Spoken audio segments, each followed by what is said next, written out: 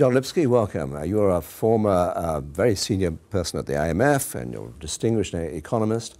You've just been on a panel in which one of your fellow panelists accused, in a sense, the economy of being held hostage by leaders who are actually followers rather than leaders. Yes.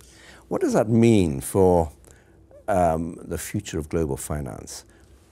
Well, first of all, there's certainly been a tendency in recent years for governments to claim competence over the performance of their economies, even though the role of private sector and private finance, in fact, has grown relative to the overall economy. So the challenge is really a difficult one of making policies coherent and consistent, not only domestically but internationally, if they're going to succeed, but they're being held accountable for things that in practice their influence is only, over things that their influence is only marginal.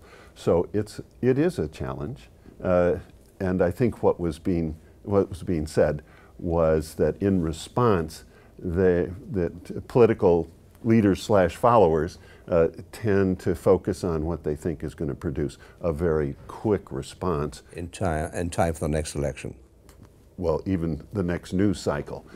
But in fact, one would presume that the truth will out in the end, and one would hope that leaders that are in fact leading in a direction that is fruitful will be rewarded. Then, why did the US waste political capital, if you like, by opposing the formation of the Asian Infrastructure Bank, the China-led bank? Well, there are a number of ways of viewing that, but I wonder if what was one of the driving considerations was the fear that under no circumstances could U.S. membership be approved by the current U.S. Congress, and therefore a decision was made rather than to say we're for it, but the Congress won't let us. So yet again, the leaders are hostage to short-term politics.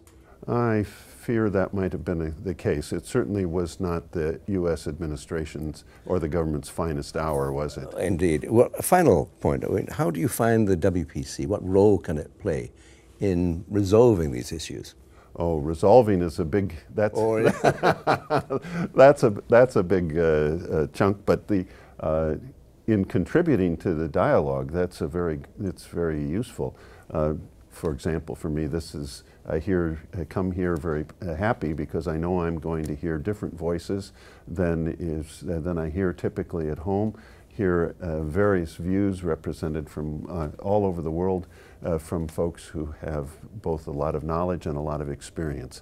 That's always very useful. John Lipsky, thank you so much. Thank you.